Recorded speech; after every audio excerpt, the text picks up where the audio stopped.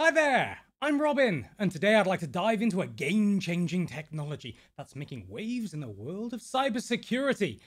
That's remote browser isolation. Now picture this. You're browsing the internet, searching for information, catching up on news, or even doing a little bit of online shopping.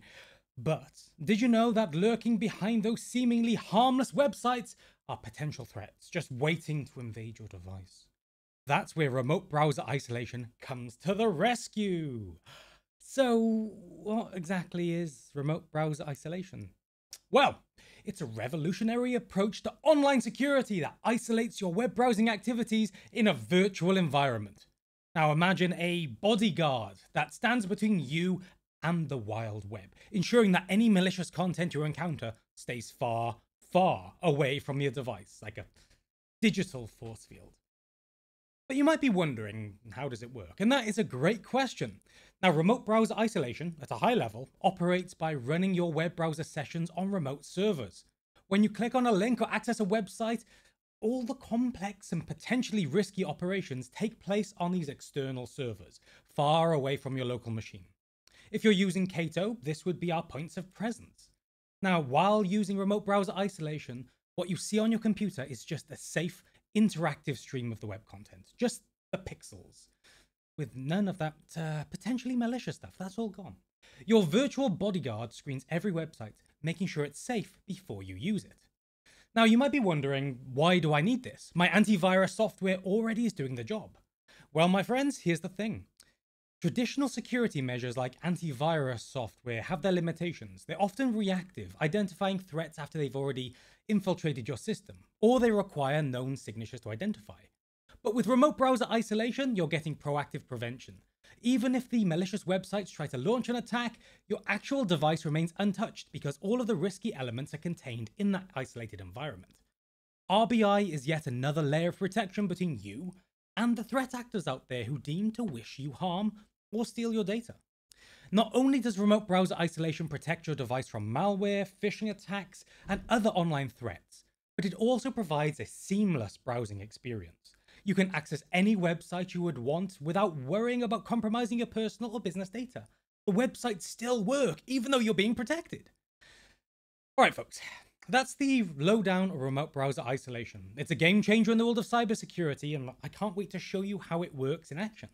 So let's jump on over to the Cato management application and let's see the power of our technology in action. Stay tuned. And of course, it's YouTube. Hit that button if you're excited as I am, like, subscribe, and let's take our online security to the next level. See you over there. Okay, here we are in the Cato management application. First, I'm going to have a look at what happens when we try accessing a potentially malicious website. As you can see, my Cato client is currently disconnected. My client is going directly to the internet without the protections of the Cato SASE cloud. So I will navigate to rbicheck.com, and as you can see, we have automatically had a file download, rbichecksync.txt. If I was to open this, you can see it's just a simple text file with a word loaded. Nothing really to be concerned of at this time, as this is a demo environment. Now, if I was to click, I am a human, oh no, we've downloaded that file again. Now imagine you are going to a website and there's a drive-by attack. Somebody wishes you ill harm. And once you go to that website, a script is automatically loaded in the back end, files are downloaded, your browser is hijacked, and everybody is unhappy. That is what RBI can help protect against, one of many use cases. So, let's get RBI enabled. Now, it's very, very simple. And I'm not including my face in this because it's just about technology. What we want to do is enable RBI. Now, there's three things you need to do, three prerequisites. First of all, you need an RBI license. This is a licensed feature by Cato Networks. So if you don't currently have a license, I recommend talking to your Cato account representative and we can progress that forward. Second of all is we need to enable TLS inspection. We can do that by going to the security tab at the top of the page, navigating over to TLS inspection, and verifying this is enabled. The majority of internet traffic is currently served via HTTPS, encrypted. The TLS inspection allows us to inspect those encrypted payloads, ensuring that no malicious content or no viruses move through the internet. By enabling TLS inspection, your data is secured and protected through the Cato SASE backbone, However, you have full visibility of all of that traffic. So, TLS inspection for me is enabled. The next thing that you must verify is that under your internet firewall, you have access to securebrowsing.catonetworks.com. So if you have a rule at the end of your internet firewall rule base saying to block any, so if it doesn't match a rule within the rule base, it would block it, make sure that you can access secure browsing. Very, very simple. Okay, now I've verified all of those prerequisites have enabled. I'm going to go over to the RBI section on the left-hand side. And quite easily, I'm going to turn on this toggle, RBI enabled, and click save. Easy, easy. Now, you can see on this website that it explains what RBI is. So if you're unsure and you forget, that's understandable. However, we also have this option of a fallback action. You currently have two options of either blocking or prompting. I'm going to go for block. So in the event that somebody tries to access a website that matches your RBI policy, we will automatically block that connection. Now, if you're not really sure what RBI would look like, we also have this RBI simulator. So if I was to enter a website, I don't know, let's say youtube.com, and I click generate, it will generate a secure browsing URL, which you could open in a new tab and see what the user experience for remote browser isolation would be. As you notice, it says connecting to site, it's spinning around, and the user will have a nice remote browser isolation. Let's accept the terms and conditions. I presume everybody's read that. They'll have a nice remote browser isolation tab at the top. Notice the URL bar. It says securebrowsing.catonetworks.com. The traffic is going through Cato's secure browsing servers. Now you might be wondering, does this mean that we have limited activity? Well, not so much. If I was to go to a fantastic channel, maybe a Cato Networks channel, and look at a podcast, here's a podcast that pops up. Hi, Bill. How are you doing today? Robin, it feels like it's been forever. I'm great, man. How are you? Everything's still playing as expected. The user can still access YouTube. They can still watch videos. They can still access online games. However, all of that data is secured and protected. This is because the full website isn't being delivered to your end user machine. Instead, we're just streaming the pixels, the canvas element, ensuring that your users get the full experience of the internet without any of the associated risks. So let's go back to the Cato management application and continue setting up RBI.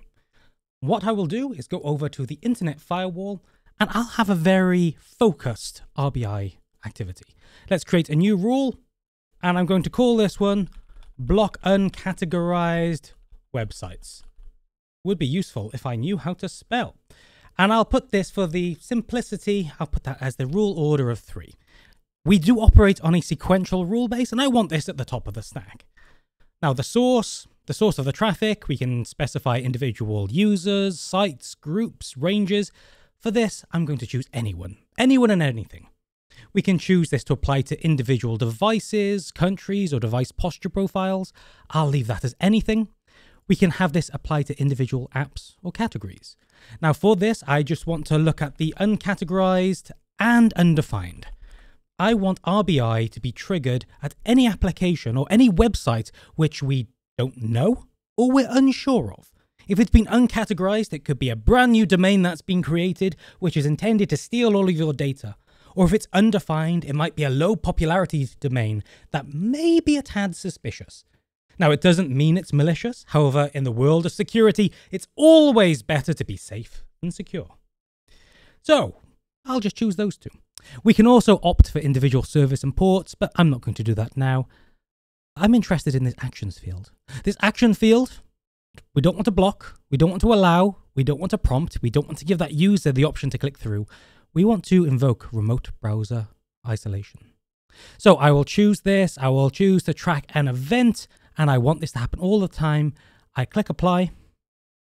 And of course, don't forget to click on that save button. Okay, so now it's saved. You would presume you could open a new tab and then go to rbicheck.com and it will be blocked. However, you notice that things are still downloading. We have that drive-by attack once again, and the RBI check sync file has been downloaded. Why? The answer's quite simple. We have the policies configured, we have everything set up, but we're still disconnected from the Cato cloud. The SDP client has not established a secure tunnel into the Cato SASE cloud, so this workstation is unsecured. Now that's easy to fix. We will click that connect button, the shield will spin round, a tunnel will be open to one of our nearest connected POPs, and bear in mind these POPs are worldwide with the same level of software policies, procedures applied to everyone, and in a few seconds I am fully connected. So what I can do is bring up a new Chrome window. This is an incognito window, so no cookies, no caching, no anything. Hop in here, go to rbicheck.com, and you'll notice the behavior is a little bit different. It says connecting to your site. The traffic has been intercepted. We've identified this as being potentially malicious. We're launching this through the secure browsing.cato networks site. And as you see in the bottom right hand corner, downloads are disabled. I cannot download this file. This file cannot automatically be injected into my system. You have this nice green banner at the top that says remote browser isolation. So your users, your end customers, know that this traffic is going through the Cato secure site. Now, some people may panic when they see securebrowsing.catonetworks.com and think, oh, this might be a phishing attempt. My URLs have been redirected. So the green banner at the top of the page just reinforces and reminds your users that this is a legitimate thing. Now, in the event that somebody tries to actively download a file, and I'll click the I am a human button to download the file, you'll notice the capture is successful, but downloads are still disabled. Now, just to show, as I mentioned earlier, if I wanted to view the developer tools, if I wanted to start looking at the URLs and just inspecting this element, you'll notice that we're actually just showing an RDP canvas element and an RDP audio element instead of the full page. We're not downloading the actual code of the website. And just like that, in a few clicks, in a few menu settings, in a few changes, your uncategorized and undefined URLs are protected from a whole multitude of unsecured connections. Okay, folks, so in less than 15 minutes, you now understand what RBI is, how it works, why you need it, and how to configure it. We've applied it to an SDP user, and we've shown it in action. That's pretty quick. If you want to know more about remote browser isolation, hop on over to catonetworks.com, and until next time, you stay safe out there. Bye for now.